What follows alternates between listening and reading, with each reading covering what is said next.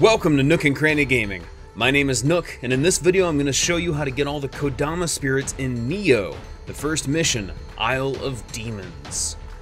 So where do you find all these adorable wasabi pea bastards? The first one you'll find in the beginning along a path. To your right you'll see a house, and outside are two bandits.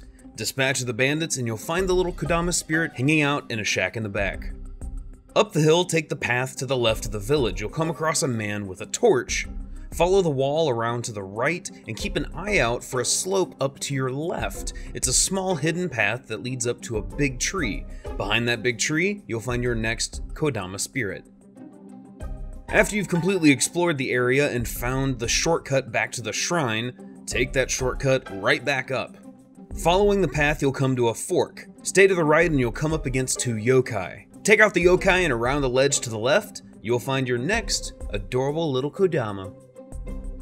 In the next area, after the double doors, you'll find the next Kodama spirit right underneath your nose. About a quarter of the way down the path, you can drop down to a ledge which gives you access to the rooftops in the area. But before you step off onto the rooftop, take a look to your left, and there's this little cute little guy. There he is. Before you climb the guard tower into the next area, take a look back down the path and you should see a little Kodama spirit hiding on top of a roof. This building is across from the house with the black and gold chest in it. Head inside, climb up the ladder, and coax the little guy out from under the platform. Now the next time you'll see one is probably when you're opening this shortcut by knocking the water barrel down. You'll turn around and see one taunting you across the way, but don't worry, we'll get that little bastard later. When you come to two guard towers connected by a bridge, follow the bridge, drop down to the roof, and then drop down on top of the shack, and here you'll find our next little friend. Down in the next area, head left of the merchant ship, and you'll see one hanging out on some rocks.